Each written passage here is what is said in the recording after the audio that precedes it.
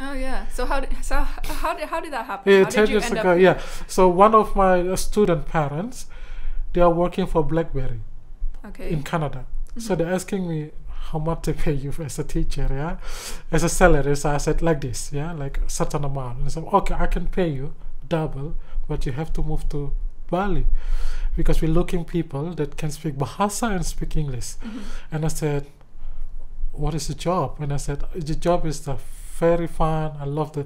I think the best job in the world Mhm. is just a testing apps.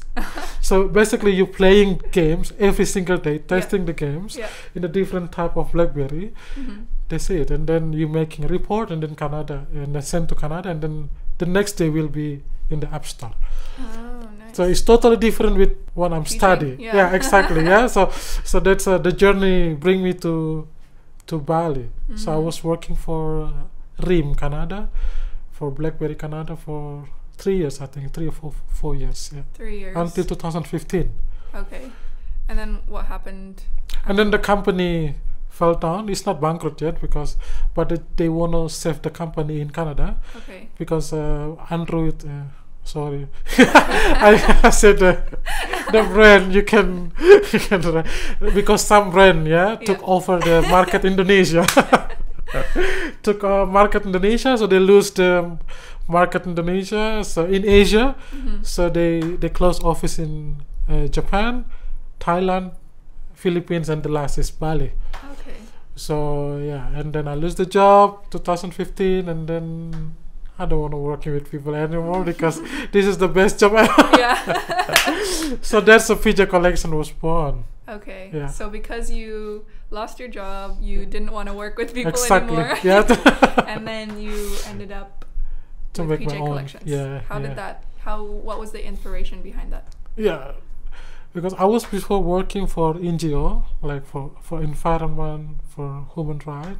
So I get a lot of knowledge about environment. And then I saw on the beach a lot of things like timber, bamboo, Mhm. wood. So I was thinking, there's something that I can do it, like. Mhm.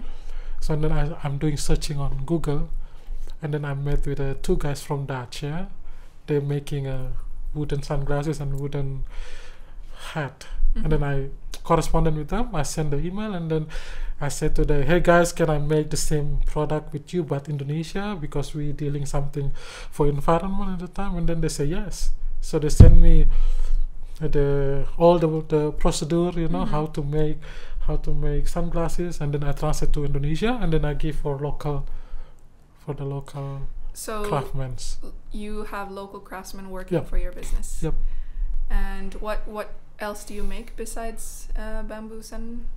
Yeah, I Glasses? make a bamboo sunglasses, and then bamboo and wood, and then I make bamboo and wood watches.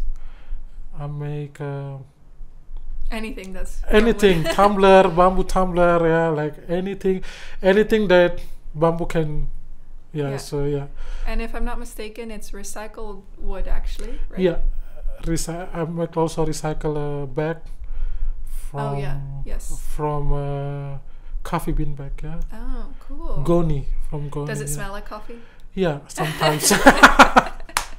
Yeah, sometimes, but after the processing, you have to clean, Yeah. you have to burn a little bit, so Yeah. yeah. So I understand PJ Collections also has a percentage of the profits Yeah. go towards a foundation. Yeah, every 10%, Mhm. every sale, it will go to, like, it's not foundation yet, but Oh, yeah. I want to make it one day like PJ Foundation. So every selling for 10% will go to PJ Foundation. That in the end of the month, Mhm. doesn't matter how much I get, Mhm. even 100,000.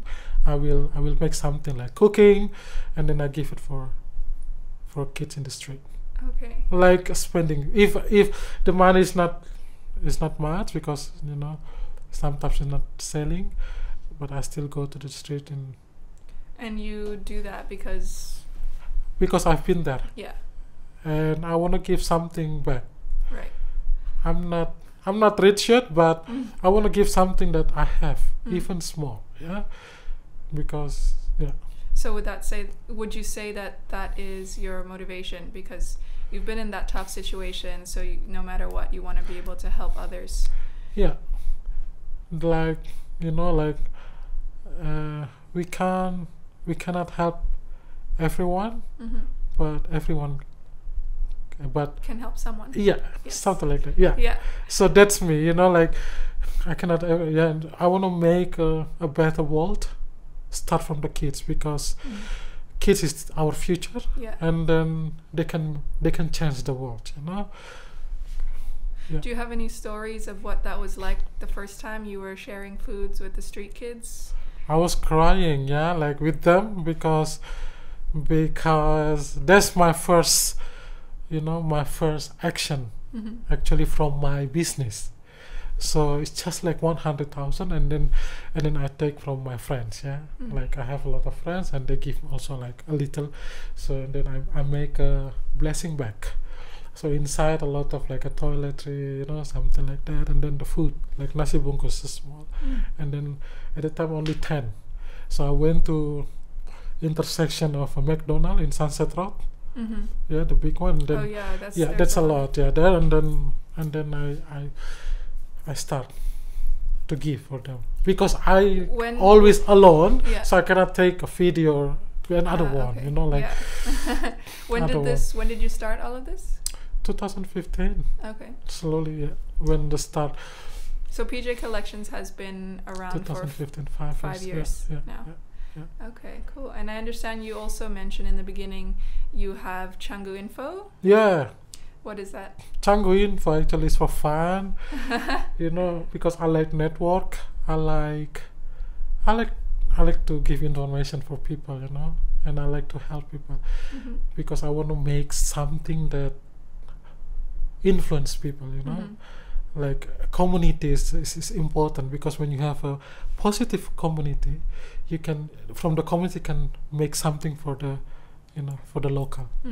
And you can provide lots of information. Yeah, a lot of information. And like I make a few back a few months ago. I make a what it called, and then I put in the street. Like people can put donation. The basket. The basket. Yes, actually, I wanted to talk about that. So during the beginning tough times of this pandemic, this global pandemic, you put up these baskets, right, all around the streets. All around the street, I saw it actually in front of my street. People were able to put in food in the basket, and everyone can take it. And then whoever was struggling can take it.